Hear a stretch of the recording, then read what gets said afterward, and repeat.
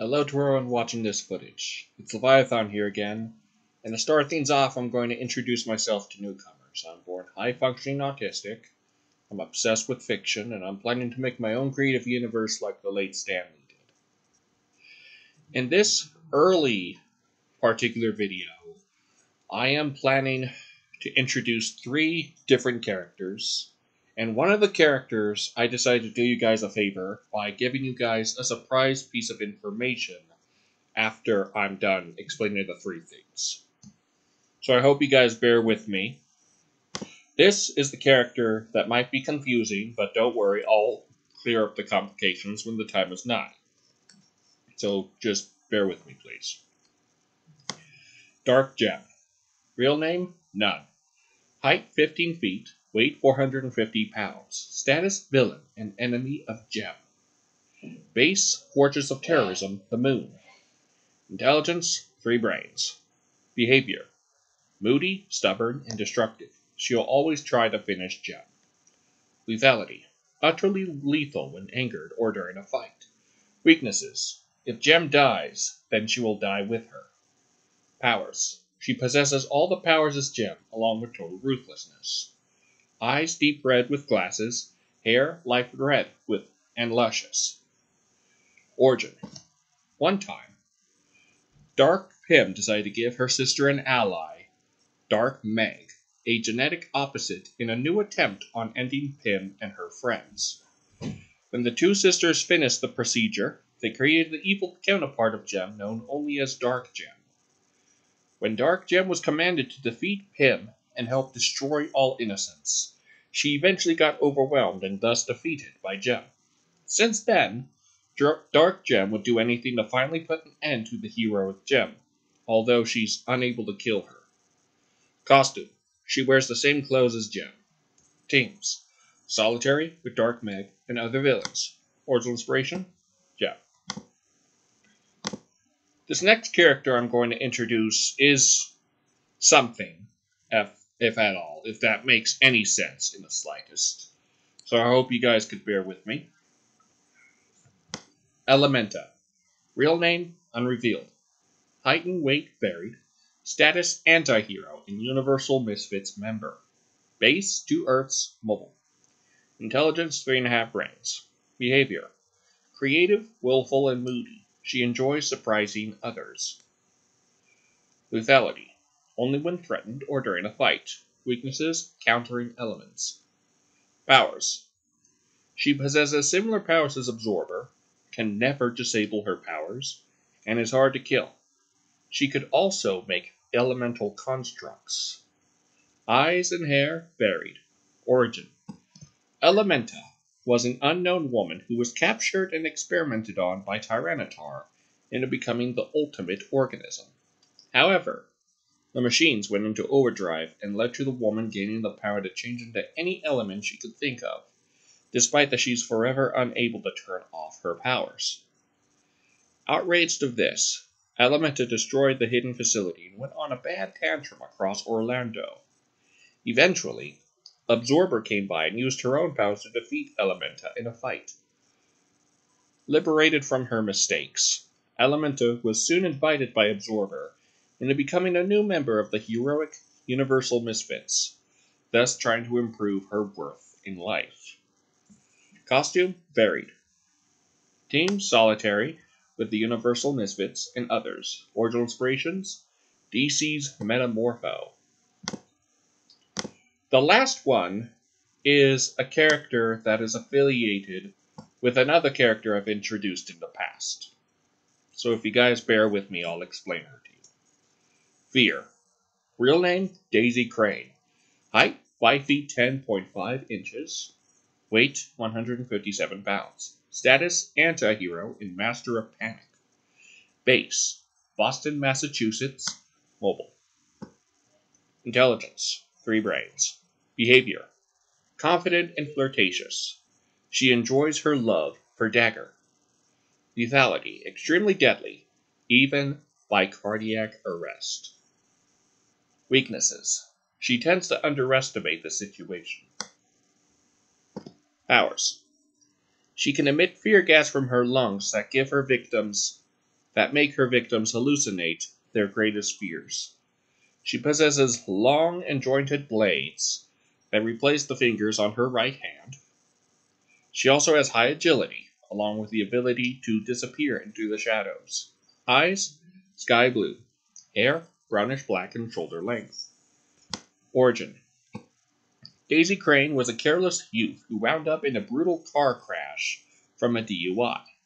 After dying, Reaper gave Daisy a second chance in life, along with giving her fear gas and blades for fingers on her right hand due to the injuries that she sustained in the accident. When she eventually met Dagger, all their time spending together had developed into a strong romance. After their marriage, they were blessed by the Priantrum Nonsiculus, when Dagger was granted with a pregnancy. Eventually, however, a senseless gunman shot Dagger and gave her a miscarriage, ending with a severe, vengeful fatality from fear. After long hours of grief, the two lovers decided that as long as they were together, they will have absolutely nothing to worry about for their future. Costume: she wears a leather cowgirl hat, a green and magenta sweater, a leather jean jacket, and grayish sweatpants with red sneakers. Teams: Solitary, with Dagger and other heroes. Original inspiration: Freddy Krueger. Well, those are the three characters, and like I promised for Gem, she's an affiliation. So, a few days ago, I made this, affiliation graph that would help you guys better understand the character Pym in terms of Dark Pym, Meg, Dark Meg, and all that stuff. So I hope it's not backwards for you guys. Pym her real name is Penelope Ingrid Myers. MIP is her genetic opposite, which stands for Miranda Ingrid Patterson. And Dark Pym is Pym's evil counterpart. And Dark Pym ended up creating Dark Mip, who is the evil counterpart of Mip. And there's also the quirky dimension, which is imperfect versions, which Dark Dim is actually the hero, whereas Dim is the villain. There's also Mid, which is basically the genetic opposite of Dim. And there's also Dark Mid, which is the genetic opposite of Dark Dim. Because it's imperfect copies, it will be reversed. So Dark Dim is the hero, whereas Dim is the villain, despite what you would normally think. Pym has a sister by 3 years older than her named Meg, who has her own, evil counterpart known as Dark Meg. And she also ends up having her genetic opposite known as Gem, which is what you heard briefly about, and she has her evil counterpart known as Dark Gem, which is the genetic opposite of Dark Meg. You know? Trying to think what else to Dark Pit 10. I hope it's comprehensible for you guys. It's the best I could do to figure this out on you guys' behalf. Because if there's any complications, I'll try to make things work some way, somehow. You know? And I hope you guys enjoyed this, the podcast and such so far. And, I'm recently trying to figure stuff out. There's this website called Redbubble, where I'm trying to make my own makeshift t-shirts and other clothes and accessories that I could design online. But as of right now, it's a bit incomplete because I have to figure out the output on behalf of paying, currency and such, whether it be PayPal or something, or a deposit. And supposedly, at some point, I would be able to let out, imagine t-shirts of my illustrations and the illustrations that others, portrayals and such, don't worry, I will always make sure to give them credit, because plagiarism is completely arbitrary, like altogether, you know. I have to make sure to give them credit. And if you guys want, you could like, subscribe, and comment down below, and share if you want. It's your choice. I wish I could have at least 61 subscribers at some point. Right now I have 43, and I'd like to have at least 61. To put that in context, there's the Charleston brothers, who last I checked had 61 subscribers, and what they do is literal criminal activity.